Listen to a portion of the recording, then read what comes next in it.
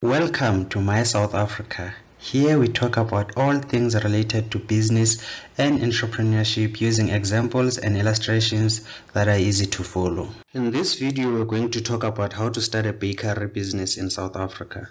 A bakery is one of the most fulfilling businesses. This is because people who usually go into this business are usually passionate about baking. The best thing about opening a bakery is that you don't have to have culinary experience or education. Anyone who is skilled in baking delicious treats can open a bakery business in South Africa. This is a guide on how to open a bakery. First, let's look at the types of bakeries that are there. There are retail bakeries and wholesale bakeries.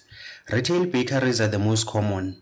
These are traditional bakeries that sell goods directly to customers.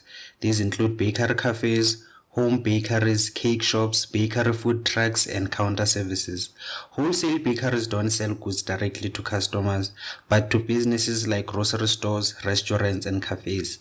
In this video, we'll be more focused on how to start a retail bakery business more than wholesale bakeries. This is because a lot of entrepreneurs prefer to start retail bakeries and they are generally easier to start and run compared to the latter. Here are some of the costs of opening a bakery. Company registrations. You will need to register your bakery business. Registering a business in South Africa costs 125 rands, but you might need a logo and you might need to trademark it as well, which might set you back around 3,000 rands. It is highly advisable to register it as a private company. Registering it as a private company protects your personal assets in case your client decides to sue you because of food poisoning. Branding and uniform. You will need to invest into branding your bakery. This is not that expensive. You will need to get a logo. A logo can cost anywhere between 150 rands and 1,500 rands in South Africa. We recommend you get a logo that costs at least above 500 rands if you want a high quality logo. You'll also need to have a uniform for your staff, and it is of utmost importance for you to brand it with your logo. Operating premises. Operating premises will be one of your biggest operating expenses. The amount you pay for leasing a building will be highly influenced by the location. You can expect to pay more if you are renting a space in Johannesburg as compared to renting a space in a small town like Matatiele. Make sure that your operating premises are in an area that gets a lot of foot traffic. This will help with the marketing and visibility of your business. A lot of your customers will be people who were just passing by, then decided to check your place out.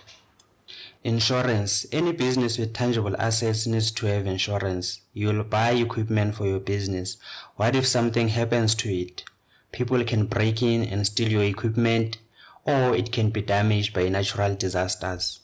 Insurance for a bakery should cost anywhere from 600 per month in South Africa.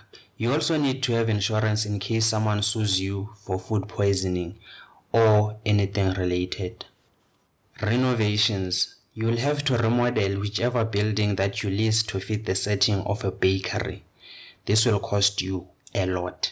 You might find that the previous tenant was a furniture shop.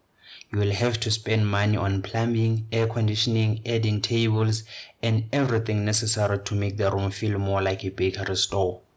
Renovations will probably be one of your highest costs when starting a business. You need to renovate the room to make it feel like a bakery store. Equipment. Equipment might set you back around 40,000 unless you buy used equipment, which can be just as effective while saving you a lot of money. Bakery equipment can include bread pans, cake mixers, a dough divider, a dough molder, and other equipment. This equipment will depend on what your bakery specializes on. Security. Any shop with a commercial space needs to have security. You need security to protect your assets in case of theft, robbery, or burglary. Security systems may include an alarm system and armed response services, cameras, and a safe to store your money. Utilities. These are the day-to-day things you need to run your business, including things like electricity, stationery, and other small costs. It's good to budget for 3 months in expenses for utilities. because your business might not make any significant profit during that time, and you want to make sure that you still have enough money to keep the business going.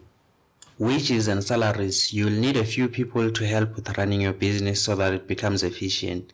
These people can include a baker and a person that is responsible for cleaning the premises and keeping them clean.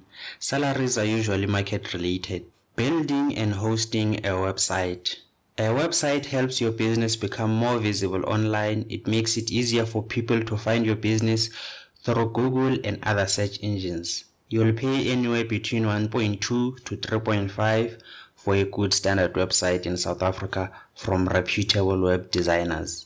People who have never visited your bakery will use your website as a point of reference for what they can expect when they come to visit your bakery.